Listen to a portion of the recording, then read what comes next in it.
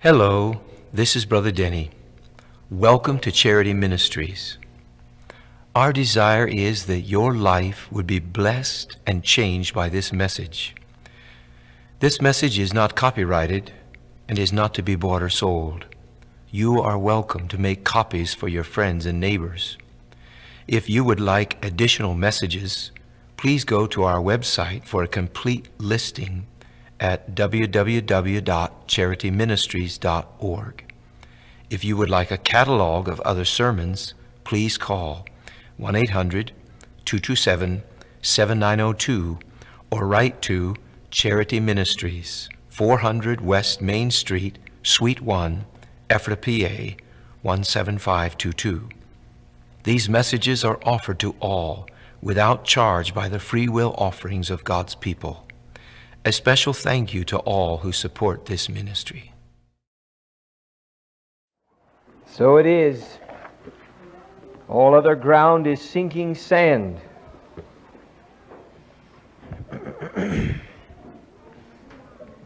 That is a profound truth. I know we all know that up here, but that is a profound truth. That all other ground is sinking sand of no value at all to our salvation. We greet each one this morning in the name of the Lord Jesus. It is a blessing to be here today, to be together with the saints, to hear all the testimonies of the hearts of God's people who have been set free, who know a living God, who have a relationship with a God that is alive. Amen. Not a testimony of 4 years ago, or not a testimony of 10 years ago, or even one of 3 months ago, but a testimony from this last week. That's a God who is alive. Amen. He's alive and He's well and He's working in the midst and in the lives of His people. He's a living God. He's not dead. He's more than just a word. He's a living God. Now, I thank God that I can be in a place where those kind of testimonies come forth and God gets praise out of it. I'd like to speak this morning, and I've had this subject on my heart a long time, but I feel liberty from the Lord to give it this morning.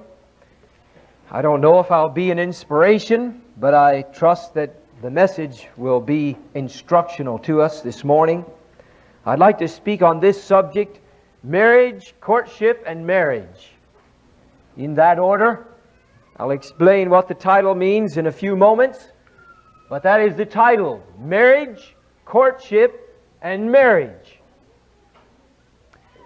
One of the greatest joys of a pastor, one of the greatest joys of a pastor's heart, is to unite two dedicated Christians in marriage.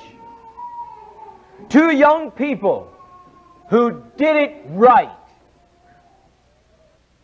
They're mature. They have their parents' blessing. They know their God and they love Him. And they've prepared themselves and they're prepared for life and they're prepared for marriage. That's a great blessing to unite a couple like that in marriage. When you know that it's so, you know their lives, you know they've prepared themselves, you know that for all practical purposes they're ready to get married. There are no reservations in your heart. You don't wonder, are they going to make it or not? What a great blessing it is to marry couples like that. And you know there will be a blessing upon their marriage together. And you know a solid home is going to begin when they're married together. And you know that a godly seed will be preserved by this marriage union. And it brings forth a radiant joy that cannot be explained, that wells up in the heart of a pastor, and I'm sure fathers and mothers also, and even the brothers and sisters in the church. Isn't it a great joy when we can look upon a couple like that and have that inner witness within us that here is a couple who did it right. They did it right. They're ready They're mature. They're moving into this thing knowing what they're doing. God's going to put a blessing on it. Their parents are delighted with it. And you just know it's going to work. There's a deep-seated witness in every one of our hearts at a time like that of rightness. On the other hand,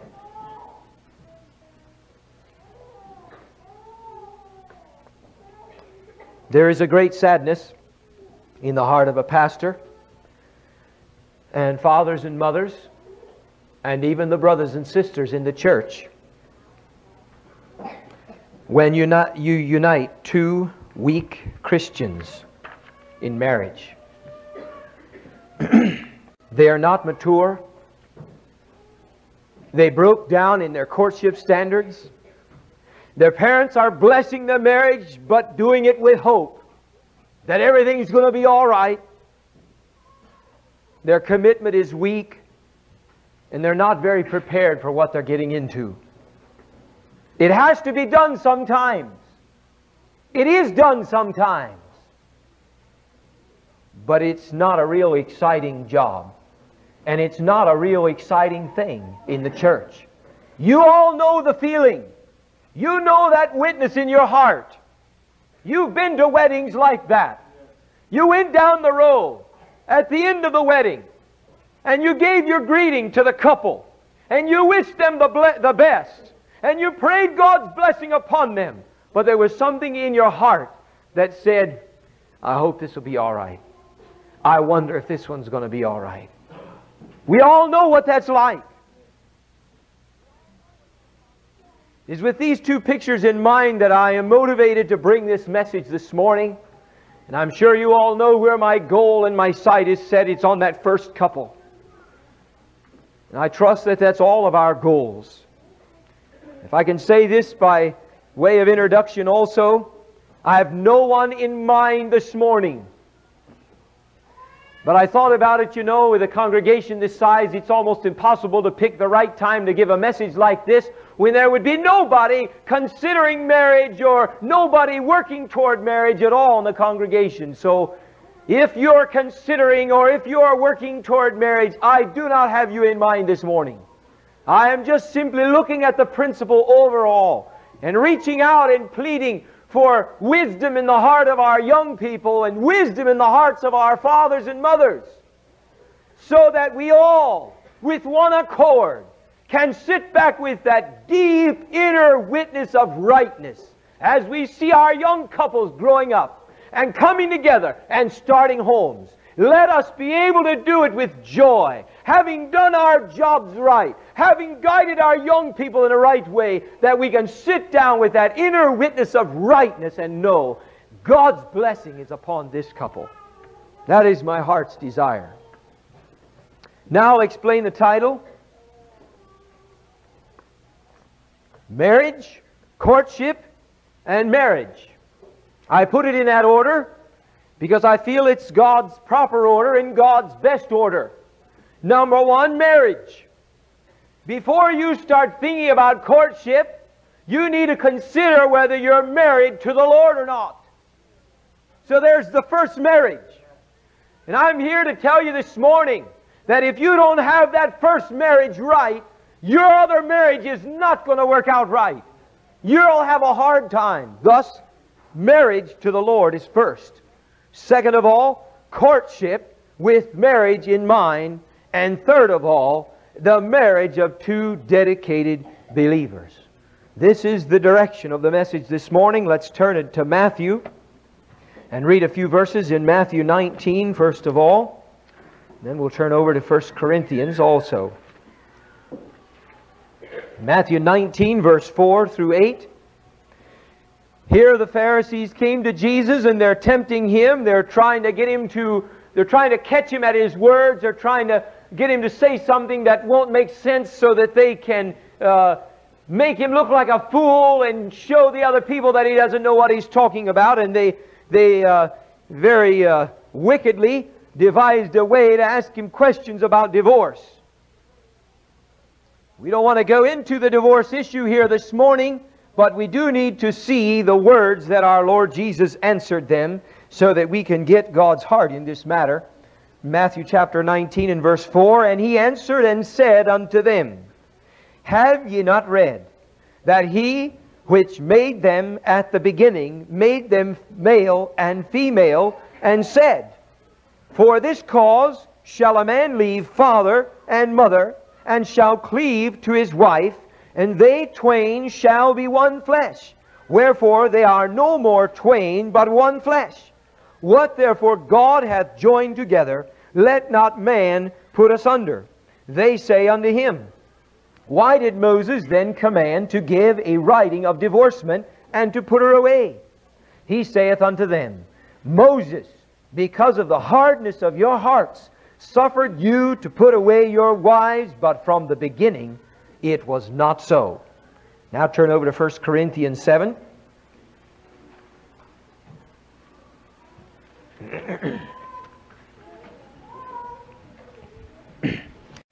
In Matthew 19, we saw that very clearly from these verses that our Lord Jesus Christ sanctioned marriage. He put His blessing upon it. He reached all the way back several thousand years to the first chapters of the book of Genesis and gave the very words of God and showed that God's sanction was on marriage and that He was also sanctioning marriage. In 1 Corinthians 7 and verse 6 through 8 we'll read, But I speak this by permission and not of commandment. For I would that all men were even as I myself. But every man hath his proper gift of God, one after this manner, and another after that. I say therefore to the unmarried and widows, It is good for them if they abide even as I. But if they cannot contain, let them marry, for it is better to marry than to burn. And then down to verse 32 of the same chapter, chapter 7, 1 Corinthians, verse 32. But I would have you without carefulness. He that is unmarried careth for the things that belong to the Lord, how he may please the Lord. But he that is married careth for the things that are of the world, how he may please his wife. There is a difference also between a wife and a virgin. The unmarried woman careth for the things of the Lord, that she may be holy, both in body and spirit. But she that is married careth for the things of the world, how she may please her husband. And this I speak for your own profit, not that I may cast a snare upon you, but for that which is comely, and that ye may attend upon the Lord without distraction. Now here we see the Apostle Paul very clearly putting his sanction upon not getting married. First we read the verses where our Lord Jesus sanctioned marriage. Now we see the verses where Paul the Apostle was sanctioning a single life. Now I believe the only way that we can understand this matter of marriage right is if we look at it in the context of both of the options that God gives us in His Word. Both are an option. Both are a blessed option. One is not a curse and the other a blessing, but both are a blessed option, and we will not understand marriage properly until we see both options from God's perspective, and that is one of my desires this morning. Now in the Old Testament, there were those who served as singles, but there's no teaching given in the Old Testament on it. Daniel was not married. I don't believe Shadrach, Meshach, and Abednego were married. I think I have enough to prove that Elisha was not married. Neither was Elijah. Many of the prophets did not marry. Some of them did. But we have no clear teaching in the Old Testament where God says, you go after me with all your heart and you lay aside the opportunity to marry. We don't have it in the Old Testament. But here in the New Testament, we do have it. It is in the Bible. And I believe the reason why it's in the Bible, and we're even given instruction about it in the New Testament, is because of the glorious liberty that has come unto the children of God. And that's why it's there.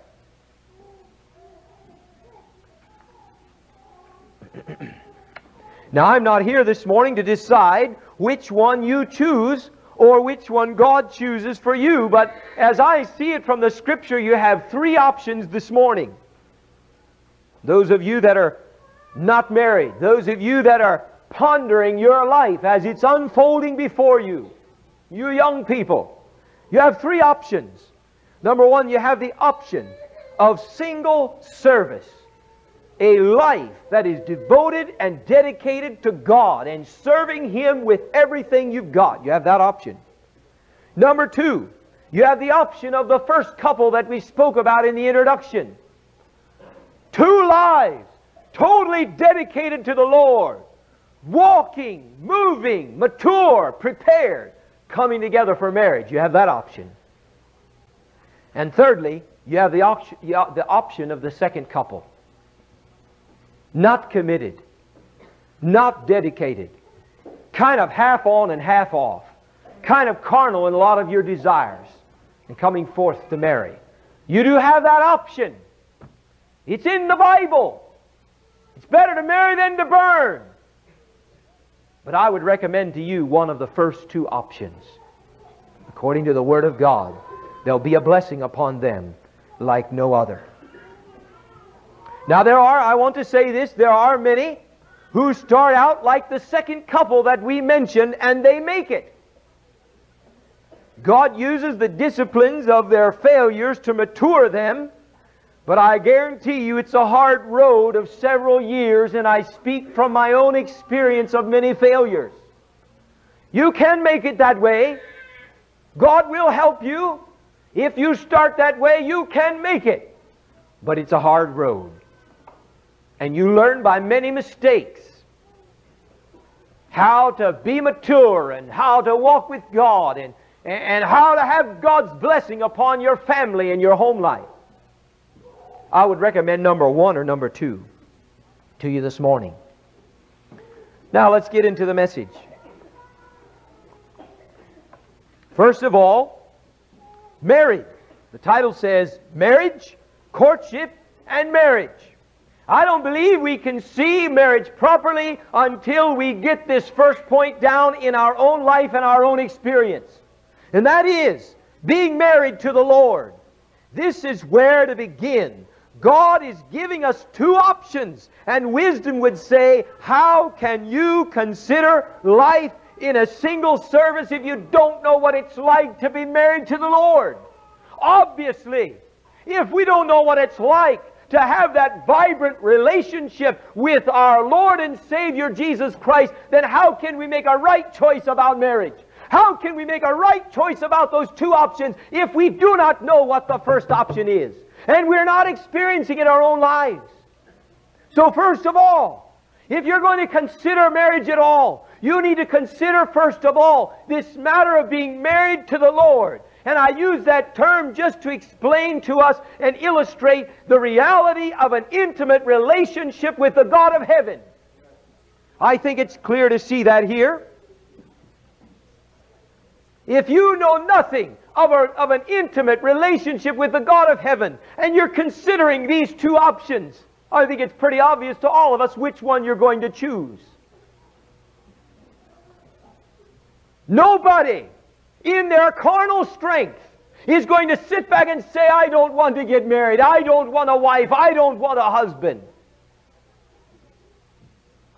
But if you know the Lord, and He's real to you, and you have a vibrant relationship with Him, and you are seeking to please Him in everything you do, and the heaven is open over your life, and the glory of God is filling your soul, and you're busy, and God is using you, and there's an anointing upon you, and you see a ministry in your life, you may take another look and a different look at the whole matter of marriage.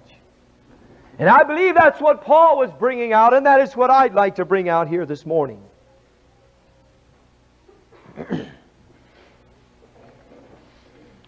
Here's how I feel as I've studied this out and meditated upon it much. I feel that if you do not know the relationship of being married to the Lord, things are not going to come out right when you decide that you're going to get married. chances are that you're going to be that second couple instead of that first couple. Do you see how God has got us disciplined there? You young people, He's got you in the corner. You want a happy life. You want a blessed life. You want a life that prospers. Here's where you've got to start. You've got to start from the context of being married to the Lord. If you don't, then you'll be guided by your carnal desires, and you'll be guided by carnal wisdom, and you'll make choices of carnality, and you will reap for them all your life. God is very clear on this. Let us be married to the Lord first. You young men, you young ladies, be married to the Lord. Know Him in a sweet and an intimate way. I'm convinced the only way to begin with a solid marriage is to start with a marriage to the Lord. You know, it's interesting to me, and I'm not saying we should follow this, but we can see the principle coming out. Even with the Mormons. The Mormons require their young people to give 2 years of service before they do anything else to the Mormon church. Before they go to college, 2 years of service. Before they get married, 2 years of service. We can see something in that. They recognize the strength of youth. They recognize the zeal of youth. They recognize the tremendous potential of youth. And therefore they put a requirement upon their young people. 2 years of service out on a mission field, over in Africa or down in Venezuela and over in China or wherever it may be. They send them all over the world, and they go for 2 years. And you can see them out on the streets. Maybe you've seen them out on the streets around here. Real clean-cut fellas. Usually have a dark suit on, a white shirt, and a solid tie. Have a briefcase in their hand, and they're going around knocking on doors, prostituting the Mormon faith. But we can see a principle in that they do recognize the tremendous potential that young people have to give service. And how much more should we be recognizing that principle since we have the gospel of our Lord Jesus Christ and know the tremendous liberty of the children of God and know the power of the Spirit of God and know the ministry of the Holy Spirit working in the lives of other people? How much more should we see that principle and have it working among us? I think that we should see it.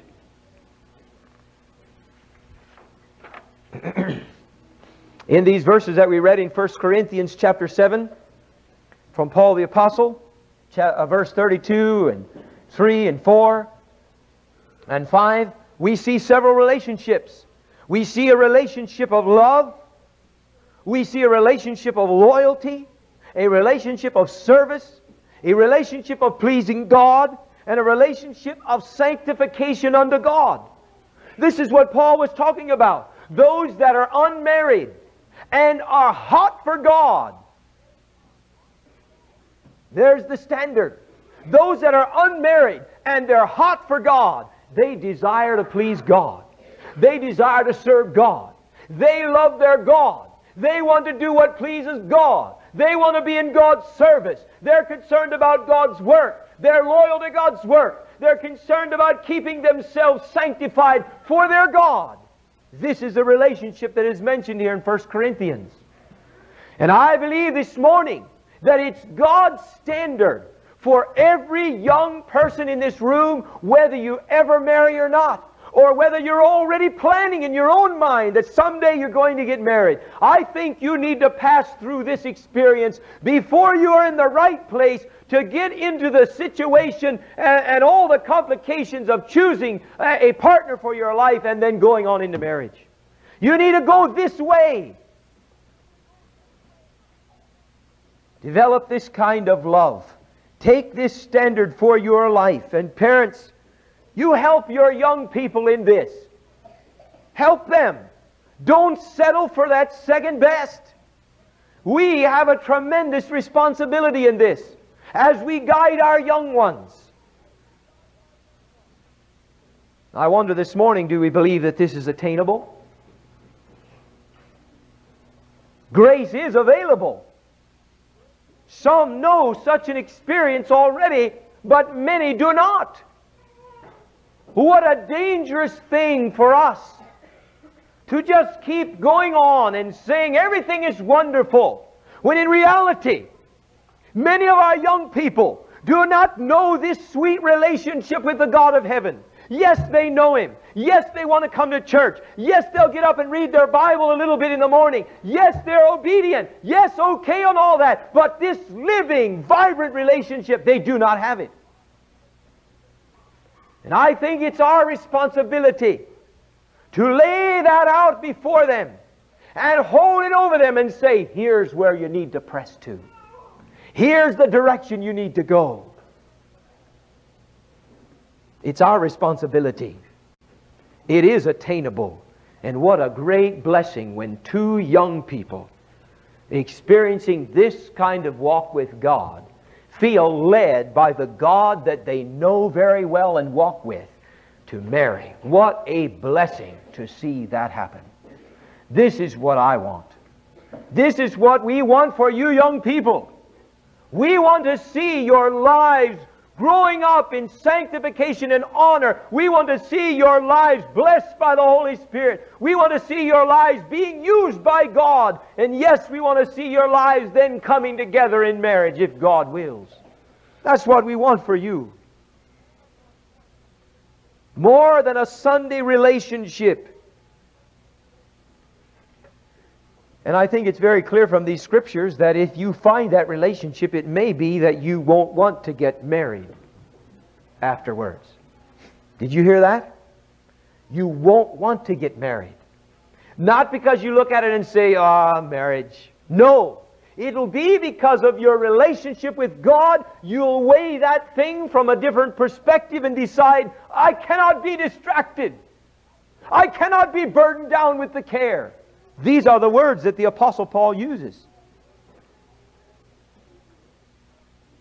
I don't want you to have trouble in the flesh. I want to spare you, he says. I want you to be without carefulness. I want you to be without distraction serving God.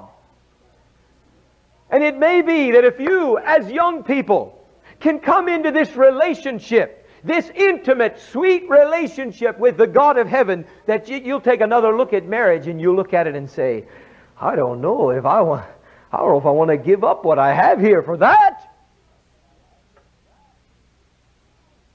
Amen? Amen? All quiet. I mean, isn't that what these scriptures are saying? That out of a love and a relationship and a vibrancy with God and a blessing upon your life, and you see God using you and you have a ministry, and it's opening up before you, then you take a look at marriage and you say, now wait a minute. Does God want me to get married? Not do I want to get married, but does God want me to get married? Father, what is your will? Will your kingdom prosper if I get married, or will it slow down? Which one? And I think that's a proper context to take a look at marriage.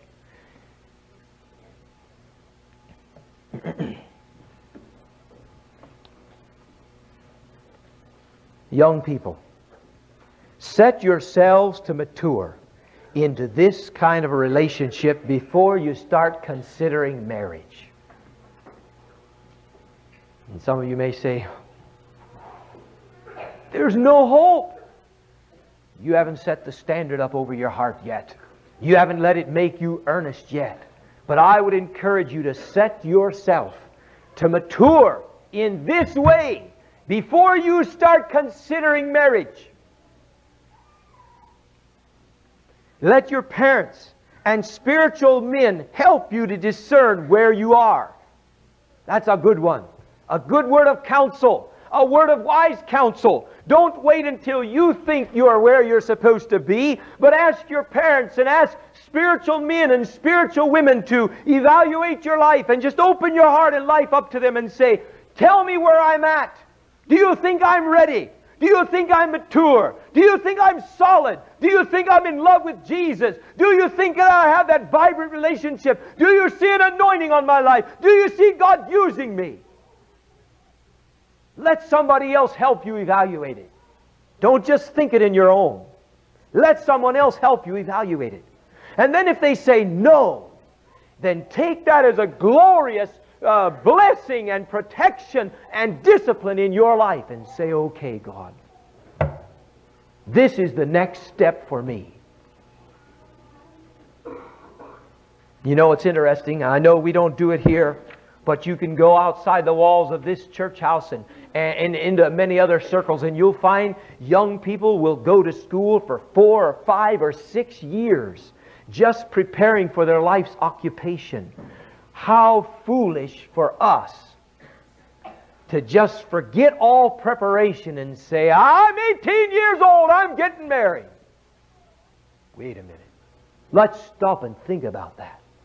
If they prepared for years for a life's occupation, which is nothing, don't you think you ought to do some preparing? If they wait until they get their degree before they get married, don't you think you ought to have a degree before you get married? A degree from the God of heaven? A degree from your parents? A degree from the spiritual brothers and sisters in the church that say, yes, you are growing. God's blessing is on you. God is using you. You are mature. You know how to walk with God. With that kind of degree, then start thinking, God, do you want me to get married? God, do I want to get married? I have this wonderful relationship. You're so sweet to me. I love you. I love fellowshipping with you. I love the freedom of getting up early every morning and having time alone with you. I love having my evenings free to go out and serve you. Do I want to get married?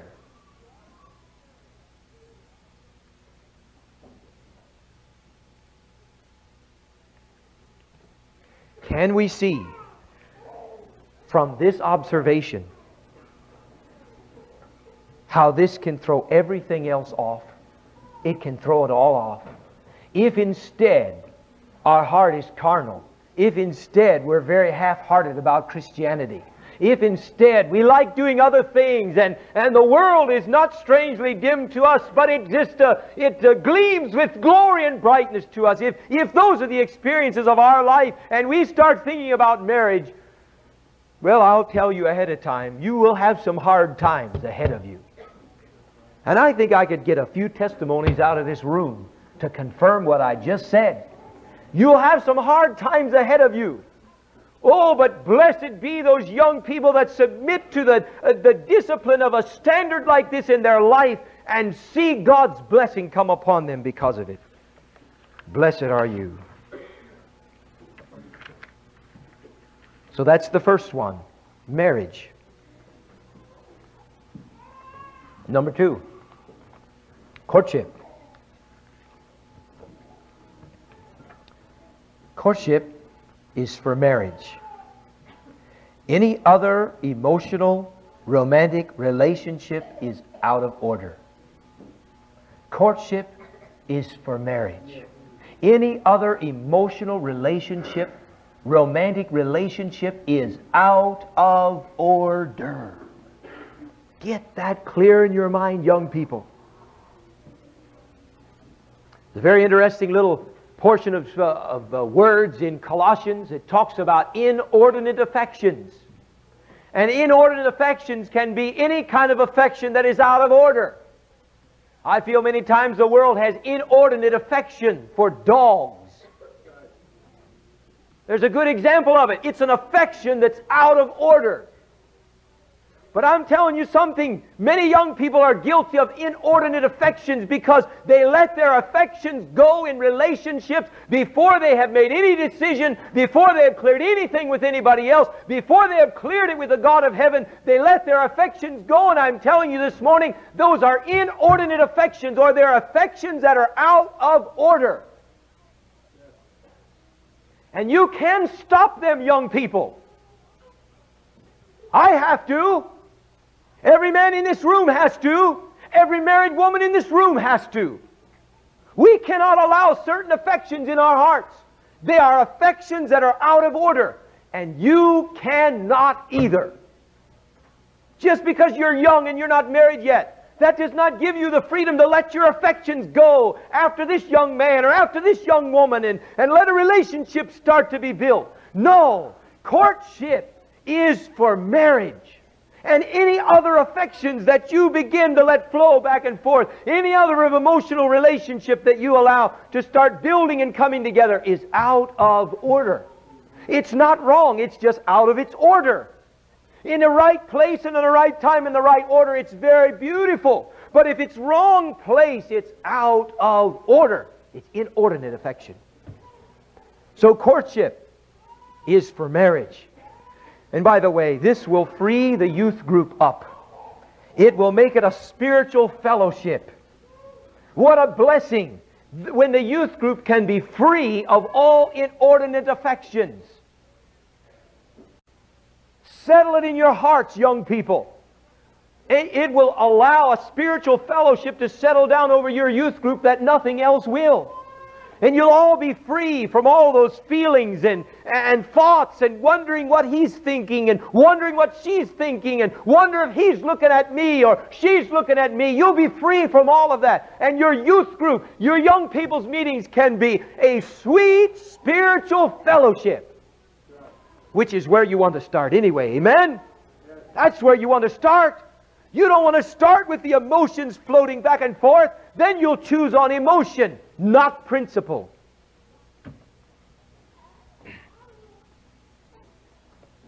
Young men and young women, it is right to keep your distance emotionally until you are clear to move toward marriage. It's right to keep your distance. And may I say, sometimes it's even right to be cold.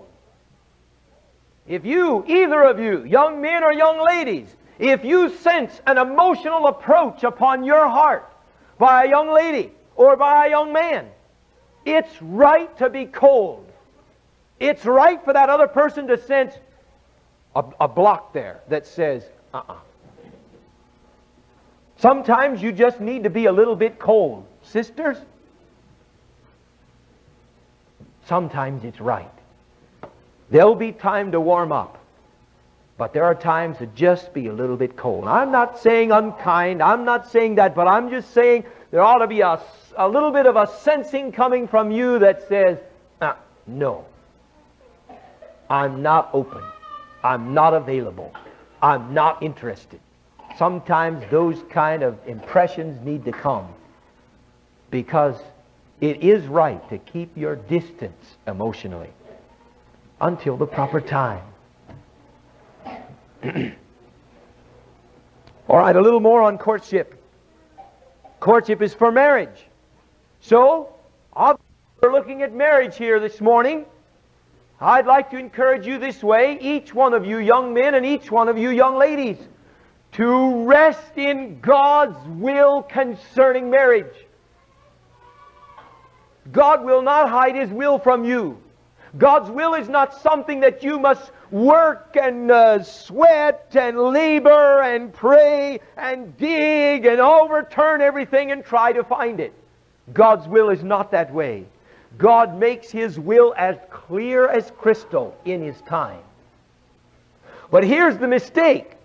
And I saw this so many times when I was in Bible school. You'd be there in the Bible school and the young ones would come in there 18 years old. Some young fellow would say, God's called me to preach. And before the first year was out, he was spending days and nights alone with God trying to find out where God wanted him 5 years from now. And we just told him, look, don't worry about 5 years from now. You just worry about right now. God will make clear what you're supposed to do 5 years from now when it's time to do it. And I would encourage you the same way. I don't think it's real healthy. I think it's all right to say, God, I'm committing my life partner into your hands. If you have one for me, I pray you'll prepare them. I pray that you'll do a work in their heart and do a work in my heart. I don't see anything wrong with praying that way. But I think there's something very unhealthy about 16-year-olds and 17-year-olds and many times even 18-year-olds spending hours wondering and pondering and praying that God would show them. Hey, God's not going to hide it from you. He's more concerned about you getting married than you are. He will not hide it. When His time comes, that person that He wants for you, it'll just be as clear as a bell to you. It'll come right out and hit you in the face. You won't be able to get away from it. And sometimes I think that's kind of good. You know, if God has to come up and knock us in the head and say, hey, right there. It's interesting to me as I work with young people and I work through these matters of courtship and marriage, how many times, and I think this is a good sign, not a bad one. I've heard young people say, I'm not getting married. I don't think God wants me to get married. I have no desire to get married. I have nobody in mind. And 3 months later, all of a sudden, they're going to get married. What happened? God hit them in the head. God said, here's my will. You've been resting in my will. You've been looking to me. You've been trusting me. You've wrapped your life up in me. You're busy in my work. By the way, I'd like you to get married. It'll bless the kingdom of God. It'll make your ministry more fruitful. Yes, Lord. Thy servant heareth. Oh, that's sweet. That's sweet. So rest in God's will. Fretting and worrying and longing is not resting, is it?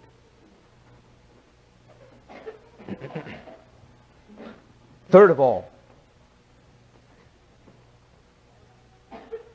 as you feel and sense God's leading in your life, that He does want you to marry, and you're old enough, and you're mature enough, and I emphasize the mature enough a whole lot more than old enough. I think that's a fallacy. I'm 18, I'm going. I don't think you're ready. If that's your heart, I'm 18 and I'm going. I don't think you're ready. So I emphasize the maturity more than the age here this morning. But when you sense that God is leading you that way, and it's time to begin to seek His face, then you need to do that with much prayer, with fasting, by seeking counsel, and by the wisdom of just using your own mind to examine and to qualify a young man or a young lady for your life's partner.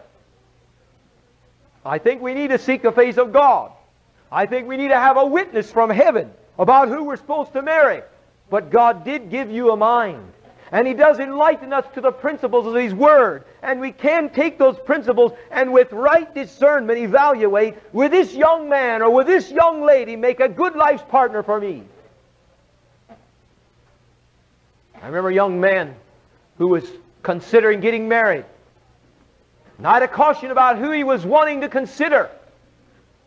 And I just gave these words to him. I said, young man, do you feel like God has a call on your life? He said, yes, I do. I said, then you make sure when you find you a wife, you find one who's willing to bear the cross. You find one that's bearing the cross. You find one that's living for God. You find one that's hot after God. Don't you marry one that's less than that. She'll ruin your ministry. And a sobriety settled down over that young man's heart. And I think those are good words for every one of you young people. It's more than just a couple that gets together and they live their life together. It's much more than that. It's a ministry that can be blessed of God and used of God to prosper His kingdom with an anointing upon it. If you'll look at it that way, I don't think you'll make any flippant choices. If you'll look at it that way, I don't think you'll go by how cute he is or how pretty she is or how she wears her dresses or how she walks or any of that stuff. But rather, you'll start looking for godly character in those people. So seek God about it. Use your own examination process. Seek counsel. Find out from others what they think, how they're feeling. Make sure you find out from your mother and father. And you ought to be so free and open with your mother and father to hear their counsel. Don't go to them with your mind already made up and ask them to bless it.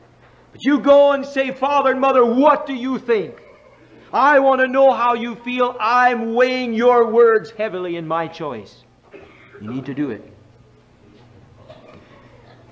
And I'd like to encourage you this way also, in this matter of choosing, deciding to marry. Don't do it so young. You'll miss one cycle of life. Don't do it so young. What a great blessing when you can have 2 or 3 years of dedicated service underneath your belt. 2 or 3 years of preparation and seeking the face of God and usefulness in His kingdom, and then decide, okay, God wants me to marry. You say, well, I want to serve God with a family. Okay, that's good, but that's kind of a cop-out. You know, that's kind of a cop-out.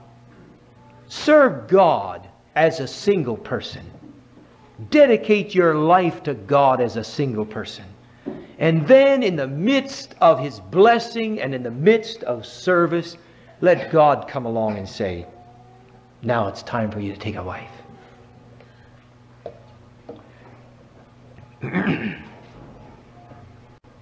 All right, I'd like to say something more about the decision, making the decision. And we've mentioned this, but I want to key in on it now. As you're making a decision for a life partner, make sure you ask these kind of questions in your heart. Does he or she love God with a fervent heart? Not do they go to church. Not do they say they're a Christian. That is not good enough, brothers and sisters. Do they love God?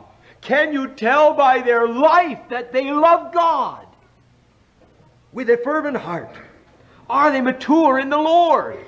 Some of you may be saying, wait a minute, Chief, the standard's getting too hard. I'm not saying 40 years mature in the Lord, but I'm saying stable, established, knowing how to walk, knowing what the blessing is, knowing what God's direction is, knowing how to find God's will in decisions in your life. That's just maturity. Surely they ought to have that before you enter into marriage, because marriage is filled with decisions. Who's going to make them? Another good question. Is this person morally free, or do they have some real struggles with habits and bondages in their life? Is this person morally free? Or, to put it in another way, is this person living in victory? Are they overcoming the needs that they have in their life? We do believe that here, don't we? There's overcoming power. You get serious with God about a need in your life and you will overcome it by the grace of God. We believe that here. So I think it's good and wise for young people to say, is this person overcoming? Because if they're not overcoming now, then you've got a pretty good chance that they're not going to be overcoming later. Are they under authority? Do they know how to be under authority? How do they respond to authority? How do they respond when another authority questions them or corrects them? How do they respond when their father or their mother says, no, I don't think you ought to go to the young people's meeting tonight? Watch that. That's a good sign. If that young person can say, that's fine, I'll do what you want, then that's a good sign. But if that person walks away and you hear words like, my mom, my dad, they don't understand this and that, that's not a good sign. You'll see that again, young man. You'll see that again, young lady. Only it'll be in a different field and you won't like it. Are they under authority? Do they know how to be under authority? Young men, I think it'd be a good idea in your considerations to call a young lady's father and ask him, how is she? I'm considering your daughter for marriage, and I just wondered how she is at home, how she responds to your authority. I'm wanting her to respond to mine someday, and I want to find out how she responds to yours. And vice versa. We're talking about making a decision. Is this person responsible at home, and at work, and financially? Do they have a good life message? Is there a testimony coming out of their life? Not just can they give a testimony, but is there a testimony coming out of their life? If there is, these are good signs. These are good go-aheads. And I'd like to say this to the young ladies here. Just a warning that you don't defraud the young men by your clothes, by wearing sensuous clothes, by flirting with your eyes with the young men. You throw the decision process way off when you do that. And it'll be to your hurt as well as his. Don't do it. If you find the young men's eyes glancing your way, they watch your dress as it flits down the aisle, if you find them doing that, you need to make some corrections. You need to get in front of the mirror and look at yourself and say, how do I look? How does this look to a young man? We need to be careful, young sisters, not to defraud the young men. And by that I mean stirring up desires in them that cannot be lawfully fulfilled. Because what you'll do is stir up carnal desires in them, and they'll be drawn your way by carnal motives rather than spiritual motives, and you'll both hurt for it for many years. So I recommend you cover your body and do it good and do it right and do it without question. Or you'll distort the process and make it harder for him to make a right choice. I'd like to say something also here to the fathers. Fathers, you take the responsibility over your daughters. I think we need to learn some things here. You take responsibility for your daughters. And daughters, you give it to your fathers. You go to him and say, Dad, I'm not budging till you say budge. I'm not moving till you say clear. I'm not budging until you say it's okay. You screen them out. I don't want to screen them. When they come to me, I'll send them to you. I think that'd be very good and wise. And fathers, if we would take that kind of responsibility over our daughters. Wouldn't that be a blessing? A young man wrote a letter to a young lady asking her if they can date. And the young lady writes a letter back to the young man and says, you'll need to check with my father before I give any other answers. So the young man calls the father up and says, I'd like to talk to you. And he sits down in the father's house. Can't you just picture this? Oh, what a healthy thing. And the father's sitting there. He might be 40 years old. And the young man might be 20 or 21. And the father says to the young man, so you'd like to date my daughter? Yes, I would. You're considering marriage? Yes, I am. Strongly. Well, young man, how's your prayer life? Are you walking with God? How are things at home with you? How do you get along with your mom and dad? Are you having any struggles in your heart about morality? How do you plan to support my daughter? What kind of work do you do? What are your plans? Have you saved any money? What are you going to do? Oh, that's healthy. We can all imagine what's going on in that young man's heart, can't we? And what's going on in his heart is good. It's telling him, young man, you will not flippantly get my daughter. Young man, you will not just run in there and woo her heart away. You will not do it. Are you a young man of God? Have you dedicated your life to the Lord? Do you have a testimony that shows it and proves it? And if you don't, see me in a year. See me in a year. And if he's serious and wants to, tell him, I'll be glad to meet with you once every 2 weeks and we'll work on these areas. If you're really serious about my daughter, I'd be glad to meet with you once every 2 weeks and we'll work these problems out. Are you willing? You spend a year doing that with a young man. I'll tell you what, you'll be a happy father when that young man marries your daughter. You'll be a happy father. As you see him grow and mature and change his life, let that motivation of having a wife or having a husband, let that motivation get all the mileage you can out of it. Motivate them unto holiness and purity. You know, I mean, we know it's so. The Father gives the bride away, doesn't He? Who giveth this young lady to this young man to wife? And the Father stands up and says, I do. And some fathers will get up and even make a speech and say to the young man, I'm giving you my daughter. I have raised her. I have nurtured her. I have prayed for her. I have trained her. She loves God, and now I'm giving her to you. Well, I think it's pretty foolish for a father to do that without finding out just what he's giving his daughter to.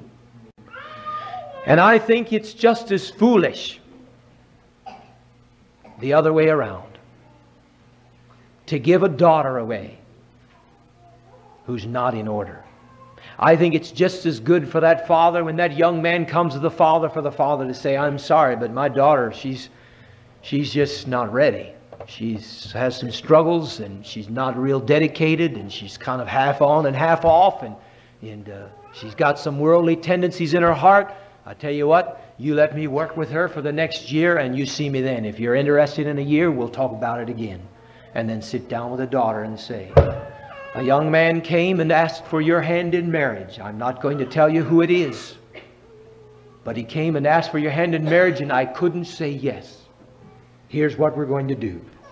Number 1, number 2, number 3. Oh, you'll be a happy father on that wedding day if you will do that.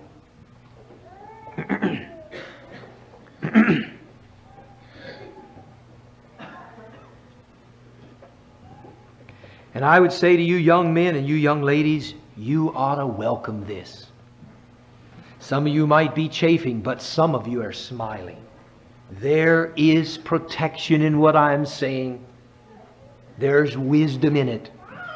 And every one of you that have a father and a mother like that, you ought to just revel in the joy of the protection that you have. Because you're safe.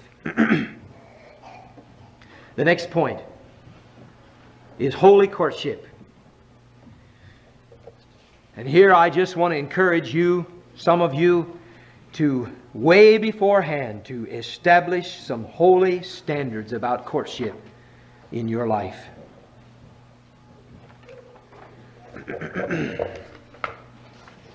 How are we going to court? What is our courtship going to be like? Build a spiritual relationship. Here's how it works. Here's the way it's supposed to work. Agape love, phileo love, eros love. Those are 3 Greek words for love.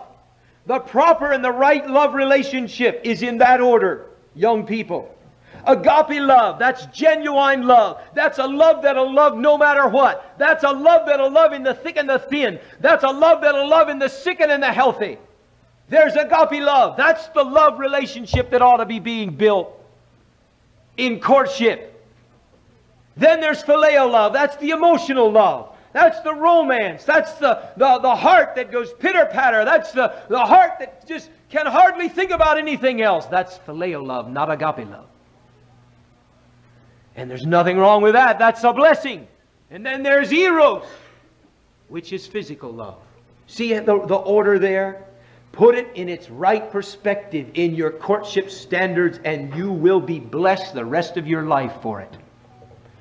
Agape love, phileo love, eros love. Another word of encouragement. By the way, let your marriage to God draw the 2 of you together into marriage. That's a beautiful way to build a relationship. I am in love with God. She is in love with God. And because we both love God, as we spend time together building a spiritual relationship, we are drawn together in God. This is a blessing. Don't spend a lot of time alone. Now I realize there needs to be some time where you have some chats, you have a lot of talking to do, you have a lot of questions and things to discuss, but I would recommend you not spend a whole lot of time alone together. You'll have many years to do that. You spend too much time alone together, And I'm afraid that the emotional love will begin to burn too hot for you. And you're still made out of flesh. No matter how mature you are, you're still made out of flesh. And flesh is flesh. So have some precautions. Don't spend a lot of time alone together. When you're having dates, go somewhere. Go to someone's house. Go on a visit together. Yes, you need to spend some time alone, but I wouldn't spend a lot of time alone. And I wouldn't get together several times a week. I don't recommend it.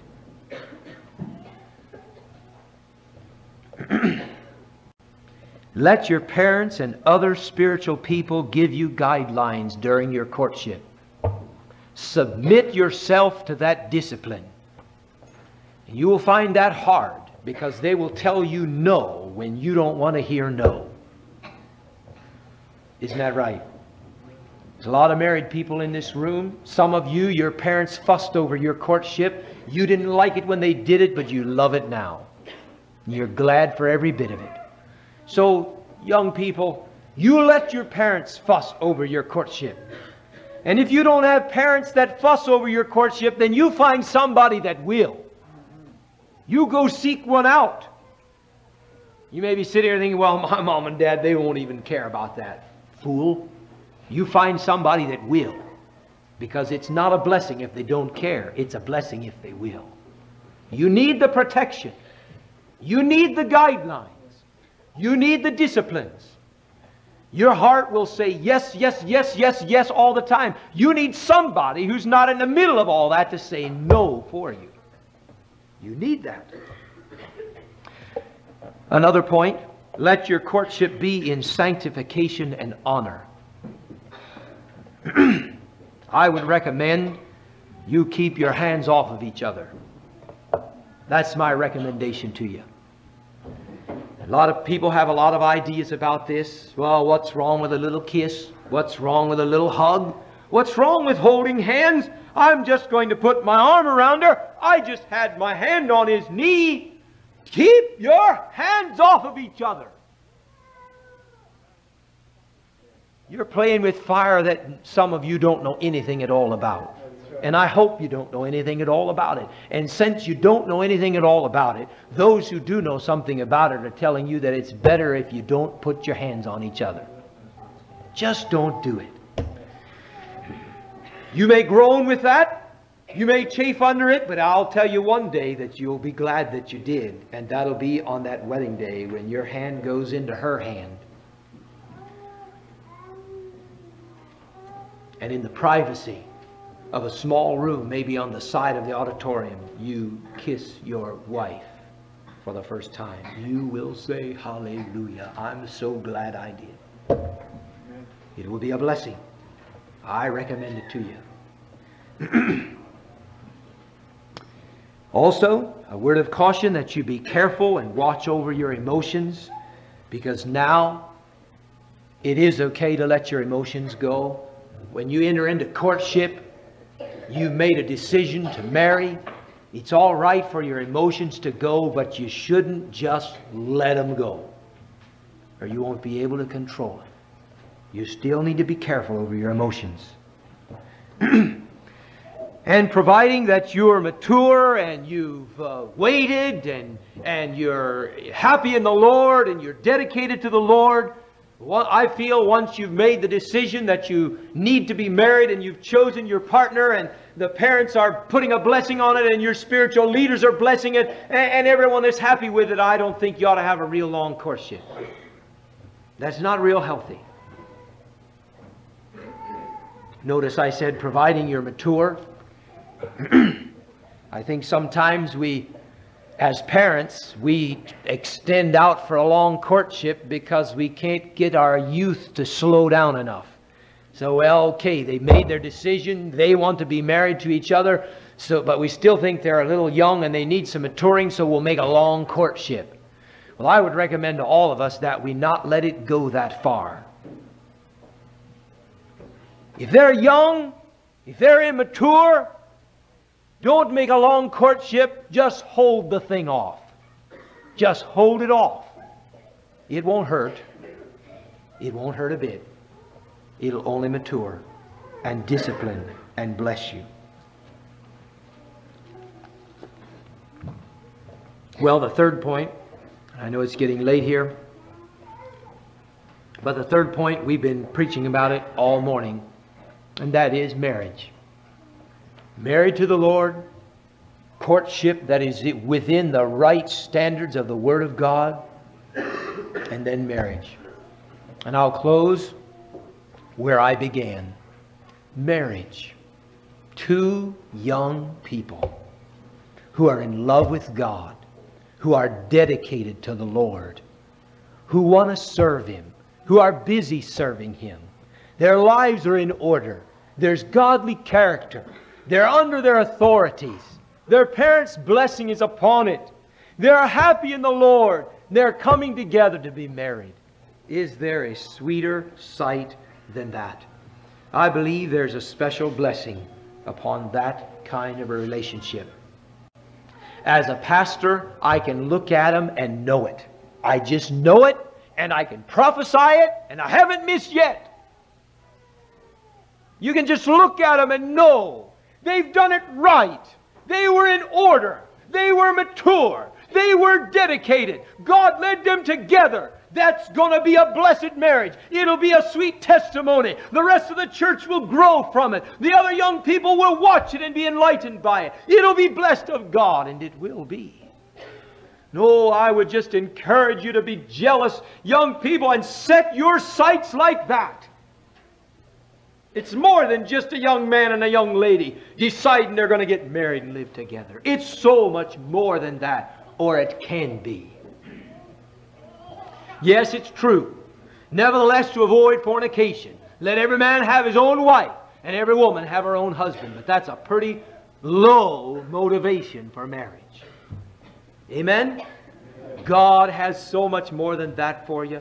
He has great blessings upon it. You'll be starting with a sure foundation, and dozens of mistakes will be avoided. You'll still have them. You'll have your hard knocks. You'll have your times to work through, but dozens of mistakes will have been avoided. If you will follow this counsel this morning, dozens of mistakes will be avoided.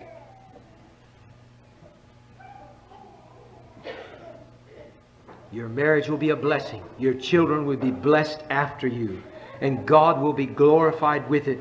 Your parents will be filled with joy. Your pastors will smile upon your relationship, and the church will sit back in great delight as you're united together in holy matrimony. Boy, I don't know about you, but if I was a young person, I'd want all that. I would set myself to have that. That is beautiful.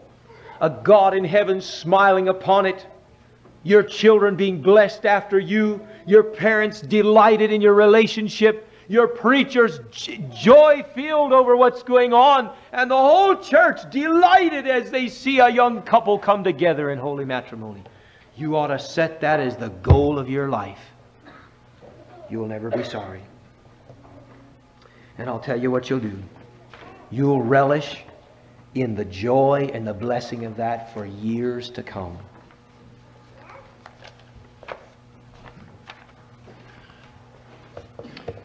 May God add His blessing to these words, to all of our young hearts here, and to all of us parents. It's not really just a message to the young people, because young people are young people, and they need guidance, and that's our responsibility. Let's help them set the standards high, and we'll all be happy for it for many years to come. Shall we kneel together in prayer?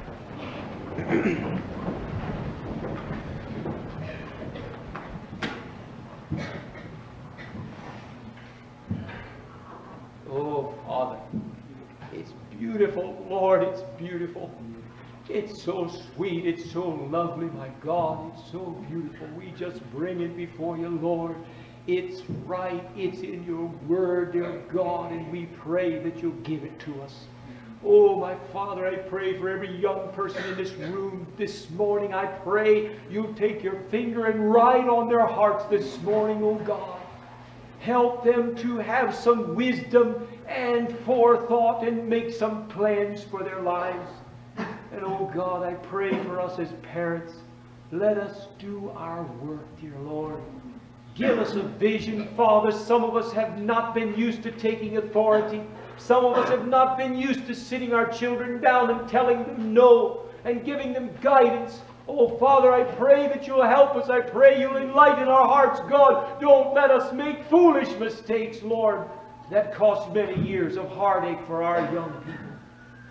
God, we just lay these words before you, and I pray, God, let them not fall to the ground, but let them take root downward and bear fruit upward in the lives of our young people, in the lives and hearts of us as parents.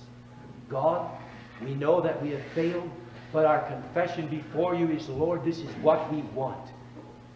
I pray, God, that you'll give it to us. And I pray it in the name of thy Son, the Lord Jesus, that couples may go forth showing the beautiful relationship of Christ and the church through the world around them. God, may it be so. We pray in your will in Jesus' name. Amen.